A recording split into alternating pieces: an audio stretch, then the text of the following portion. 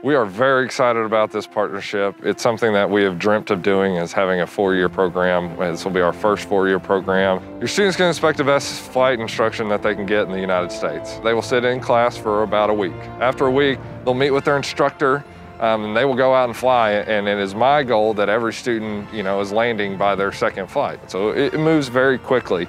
A degree matters. It always has, and it always will. And what that does is it sets you a step ahead in the interviewing process to begin with.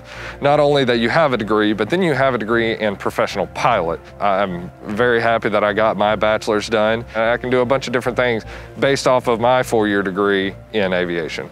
It's a $30,000 to $40,000 a year job, depending on what the demand is. Now, that does seem low, but the long game is $250,000 to $300,000 a year is what an airline captain makes. It is usually a 4-day-a-week job or less, so you can stay home with family, that leaves time for vacation or doing a lot of other hobbies. So it's a very high initial investment. The return on it is exponential. I have friends in the industry who, their favorite thing, most of the time you ask them is, I can go anywhere I want to go. It is a job that really isn't a job. And once you get through the training and move forward in your career 10 years down into it, the world is yours. If you want to be an airline pilot or work in the aviation industry, this is the place to do it. And for the cost, it is going to be probably the best you can get in the country.